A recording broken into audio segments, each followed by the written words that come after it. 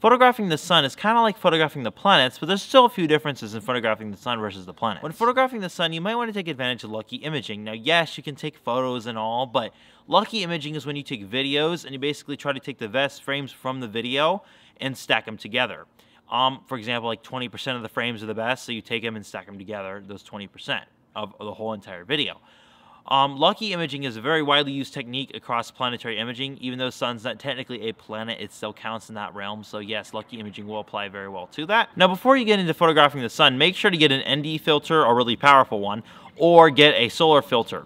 Now, a solar filter, they can vary what types you get, but personally, I have the Spectrum solar filter right here.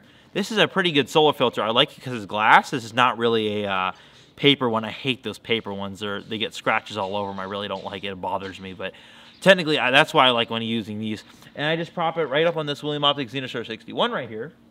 And it has these little tabs on it that make it fit on the William Optic Xenostar 61.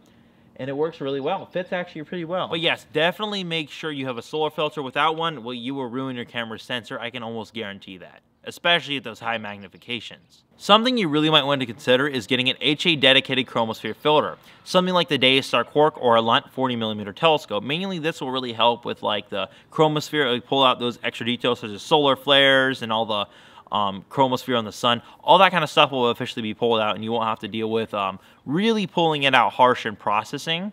Now you can't really see the solar flares on the sun even if you have a basic solar filter and you do really good processing to it.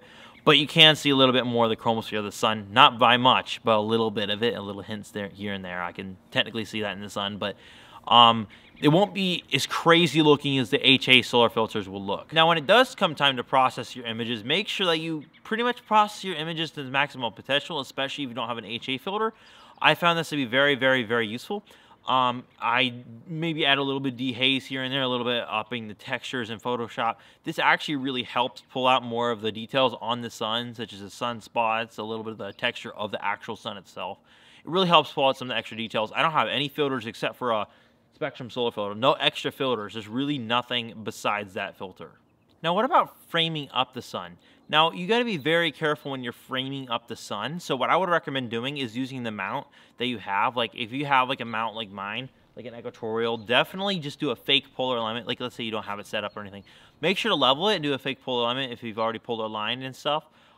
Especially because you can't see the North Star during the day. So I'd fake polar align and then I'd automatically slew to it. And that way you don't have to actually frame it up and hope it can come across the camera, kind of like slew around a little bit until you finally see a little bit of light coming in the side of the DSLR.